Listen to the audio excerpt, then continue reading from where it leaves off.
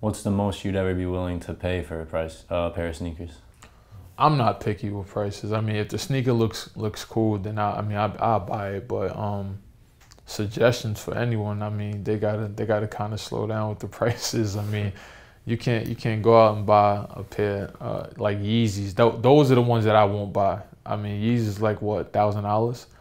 Sometimes they go for like 5,000. Yeah, see, that's too much for a sneaker, especially when he's not even with Nike no more. So I mean, what's the odds of you really sitting there wearing that sneaker more than once or more than twice? So I mean, it's kind of crazy. So no Yeezys at all? That was actually my next question, is if you own a pair. Nah, no Yeezys at all. I mean, I don't. I mean, I wanted a pair, but then when I seen that price, I was like, no way. What did you think when Kanye decided to leave Nike? I think it was bigger for him. I mean, because he knows that Nike really wasn't giving him the profit that he wanted and deserved. I mean, Yeezy, it's a great sneaker. I mean, I like the way it looks and it's different from everything else. And I think, I mean, if I made a sneaker like that, especially, I would want to get all the profit that I can get. And I mean, I think that's one of the reasons why he left and went to Adidas, because he went to a company where they'll appreciate him a lot more. And I mean, I don't blame him for that at all. As a guy who wore Adidas in college and stuff like that, what was your reaction when you heard that he signed with Adidas? Oh, I was hyped. I mean, I like Kanye a lot, and I was hoping that he was gonna come out with a basketball sneaker, but my time was already up in college. So now, hopefully, someone else can come out with something different. So, what do you expect from the Adidas Kanye partnership? Oh well, sneaker will be out soon. I mean, I know that he's big into like basketball players like Derrick Rose, for an example. And I could see him teaming up with Derrick Rose or something like that, trying to figure out something for his sneaker. And I mean, it'd be big for the city of Chicago as well. I mean, that'd be huge for them two guys to really make a sneaker together.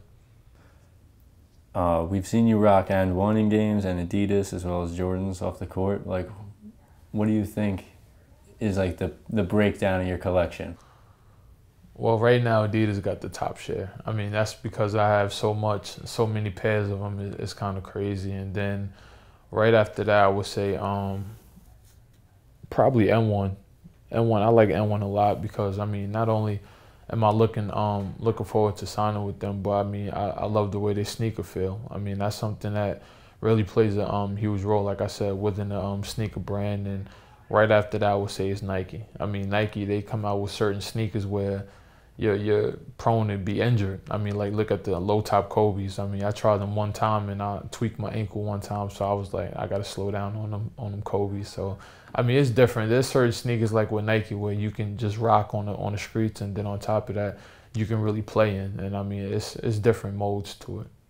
Do you know if And One has any plans for like any signatures coming up for maybe like Lance Stephenson? Well, what they do with their guys, they let their guys make their own sneaker, and they get a mold of your foot and everything, and being able to do that, I mean, you're basically being in the stores with your own sneaker. And I mean, a lot of companies aren't doing that because they have so many people on their staff that they don't really want to do that for everyone that's there. So I mean, I think N1, with them doing that and being able to make your own sneaker, especially a guy coming out of college, that's something that everyone has always wanted. So I mean, Lance has his own sneaker coming out, and I think that'd be good for him and also for the brand of N1.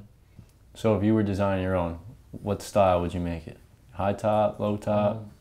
Both. I would say both. I make high and low, but I'm really a low top guy. I mean, I like how they feel, and especially they're light compared to a mid sneaker. You wore Adidas in college, and Adidas has so many different styles and partnerships, different collaborators. Is there like any particular department of theirs that you felt drawn to outside of the basketball kicks?